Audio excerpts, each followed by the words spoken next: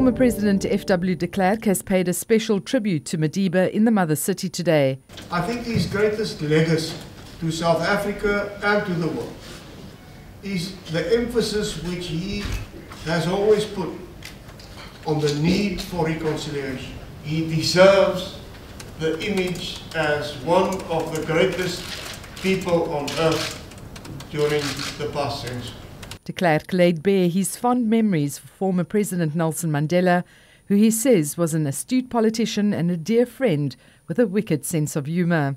I remember with great warmth the moment he spontaneously, when after his inauguration, he and I and Thabo Mbeki went to the terrace of the Union buildings, grabbed my hand, grabbed Thabo Mbeki's hand, and it's a famous photo now, and held the hands in the air, sending a message that notwithstanding previous divisions, together we will build the new South Africa.